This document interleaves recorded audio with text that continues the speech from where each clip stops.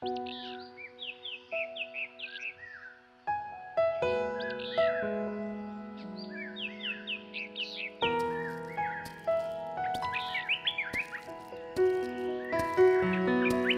Jim, what are you doing? Don't give anything to him. I'll take it.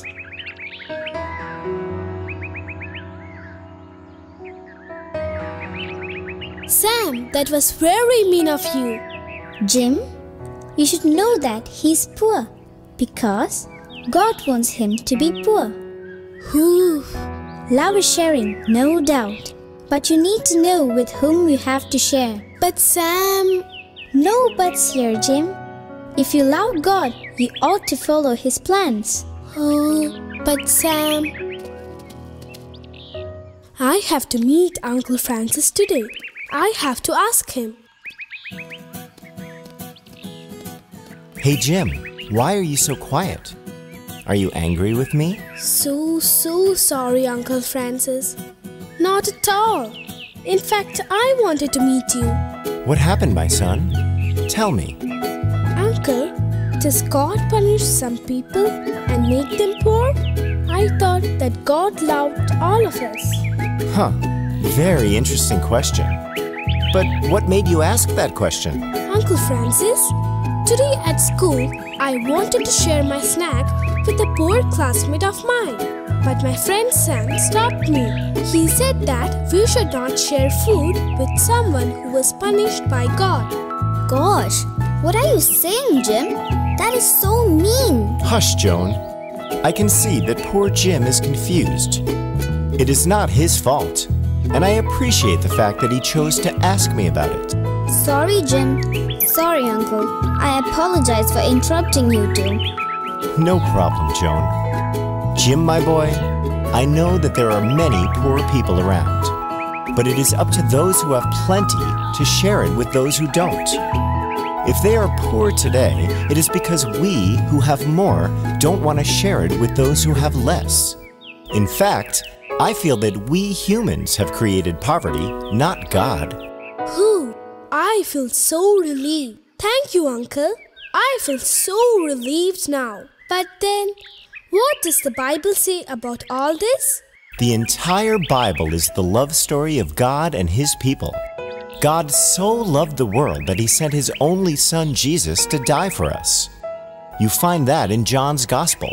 In fact, it is John who, writing in his epistles, stresses that God is love. Thank you, Uncle. I'm going to tell Sam about this. But Uncle, who is this Apostle John? Can you please tell us his story? Yes, Uncle. Tell us about him, please. To answer your question, Jim, I would say that I believe that St. John wrote the fourth Gospel.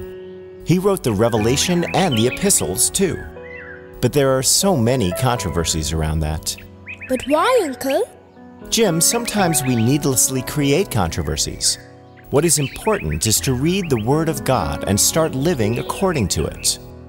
Personally, I believe that St. John wrote it because he was very close to Jesus.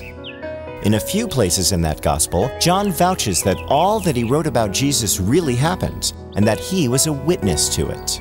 Well, Uncle Francis, we believe it too. Please tell us the story of John. All right, I will tell you about St. John the Apostle and Evangelist.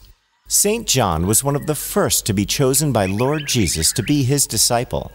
He was a follower of John the Baptist before joining Jesus.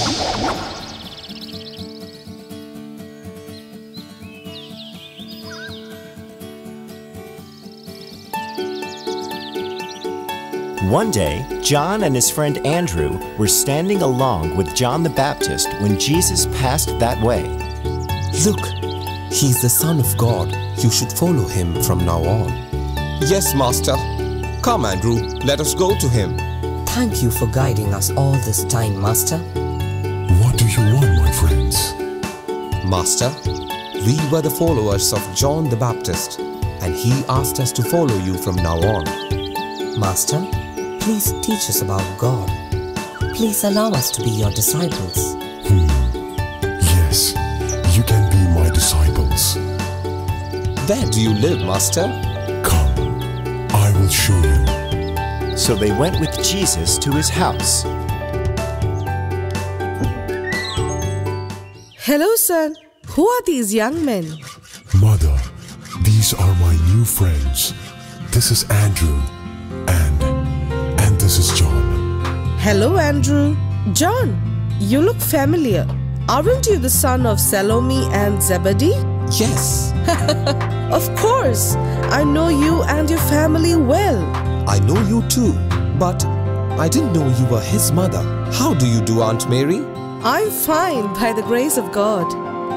All of you should stay for lunch today. And that is my father. Hello, sir. So now you know where I live. Are you satisfied? Of course, Jesus. I'm glad I met your parents too. Come, spend this day with us.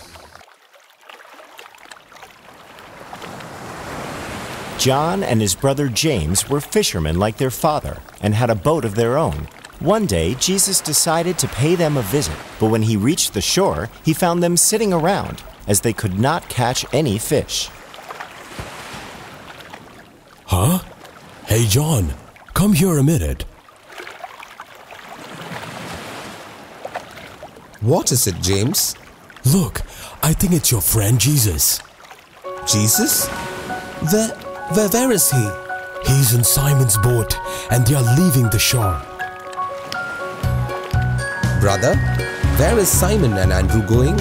They are mad to follow that son of Joseph. He was telling them to cast their nets in the deep and they will find fish. I don't know how they could believe him. What does the son of a carpenter know about fishing? I believe he knows more than any of us. You too? Go then, follow them. Fish in the deep waters. Hey, John, are you okay? Why are you running up and down? It is really Jesus. He told Simon that he will find fish in the deep waters. Did he? Then let's get ready to.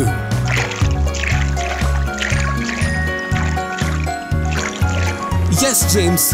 Hurry. Let's get ready to sail. I'm sure they will call us too.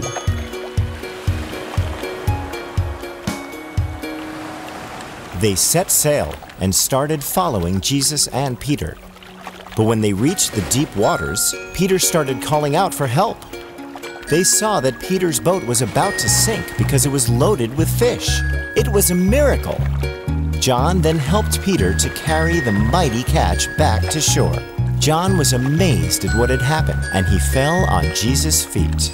When Jesus invited John along with Peter, Andrew, and James to follow him, John at once left his nets and followed Jesus. John, the youngest of the apostles, soon became the favorite of Jesus. In fact, Jesus names him and his brother James Boanerges, or sons of thunder, for their great zeal, passion, and ambition. In fact, in his early days, John was sometimes rash, reckless, and often aggressive.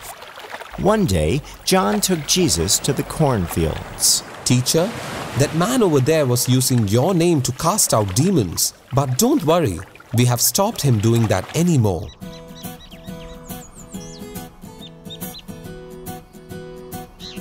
Huh? Why did you do that? Because he wasn't one of our group. My dear John, don't stop him. Anyone who performs miracles in my name will do good to others. Anyone who's not against us is with us. You are right, Master. I'm sorry. On another occasion, Jesus sent some messengers to a Samaritan village to get things ready before his arrival, but they were turned away. When John and James heard about this, they were very angry. Lord, should we order fire down from heaven to burn them up? I think we should do that, Lord.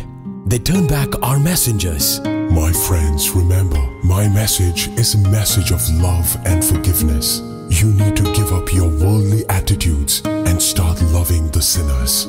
As John's relationship with Jesus became stronger, he became a changed person. He began to understand that those who wanted to be great first needed to be humble. John was deeply touched by Jesus' act of washing the feet of his disciples at the Last Supper.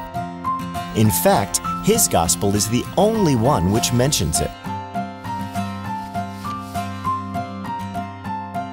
John was one of the 3 disciples most trusted by the Lord. Like his own brother, James and Peter, John witnessed the raising of Jairus' daughter, the Transfiguration, and to Jesus' agony in the Garden of Gethsemane.